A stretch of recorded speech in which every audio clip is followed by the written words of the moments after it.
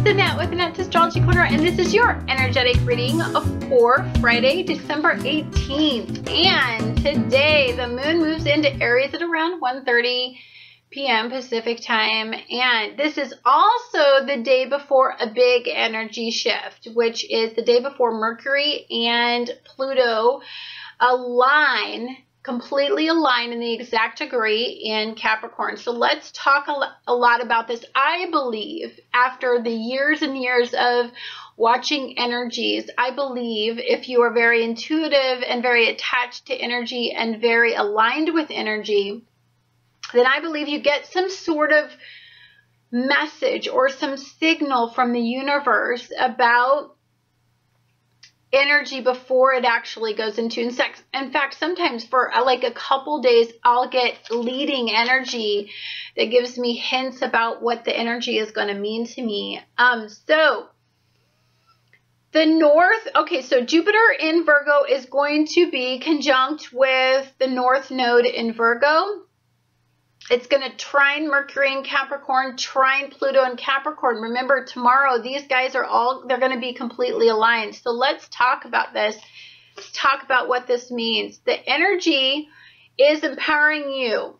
It's time to critically look at where you have been lazy or where you have been unwilling to acknowledge an issue with your mental well-being, with your physical well-being, or with some sort of routine in your life that has not empowered you to your highest degree.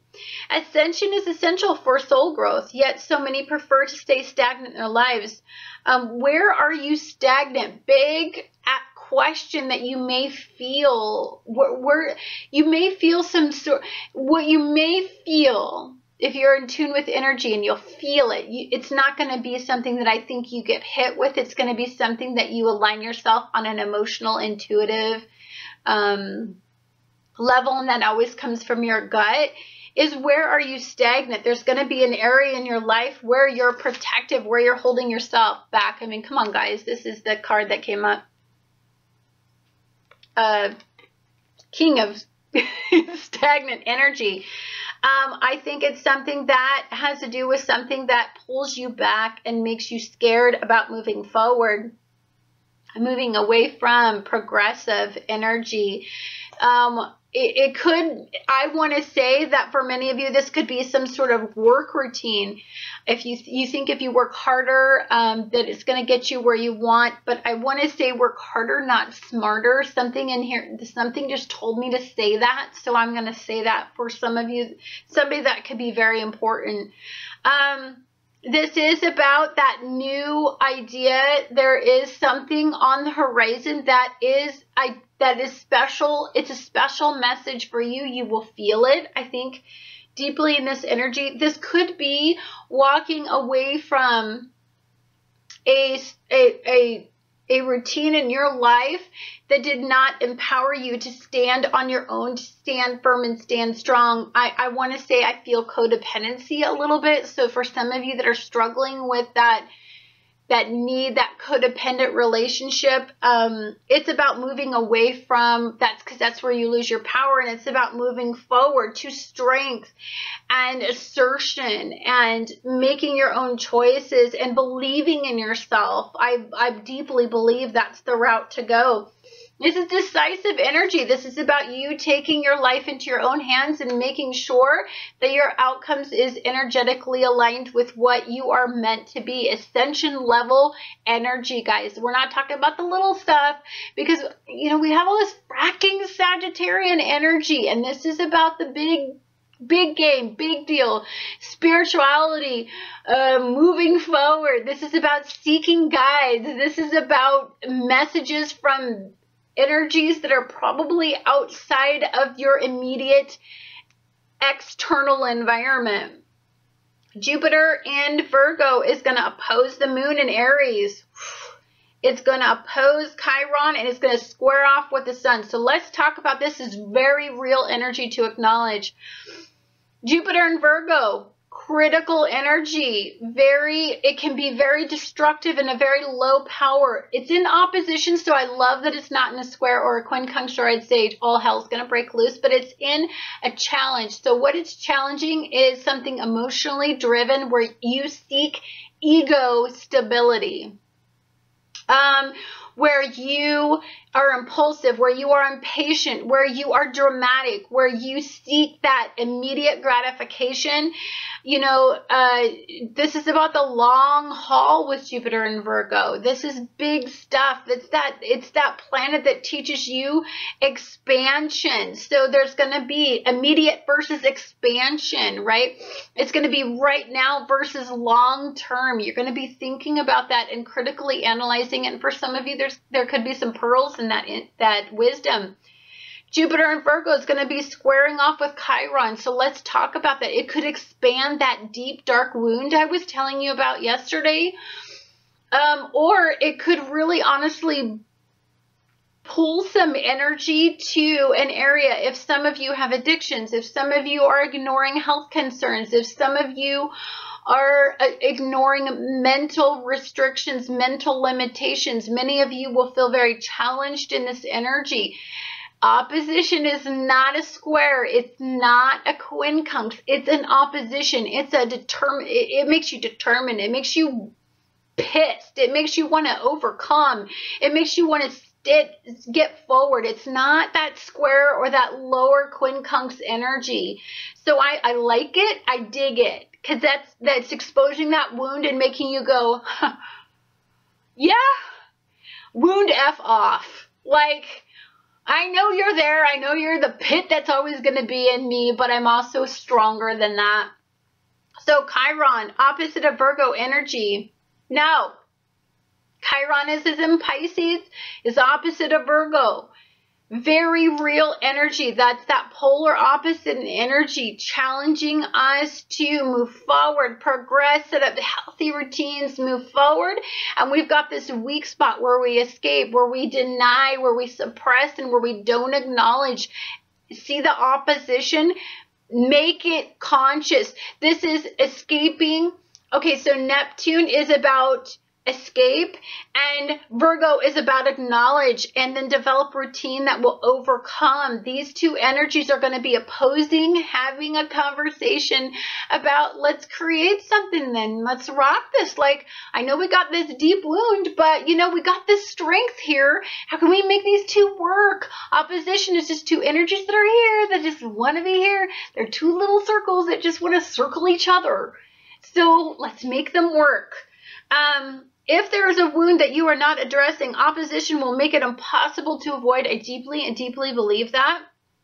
Action-oriented Aries moon will not allow you to take this news lying down. F that. You get an Aries moon in this energy, and it's like, you want to oppose me? Like, you really want to fracking do this? Like, let's do this.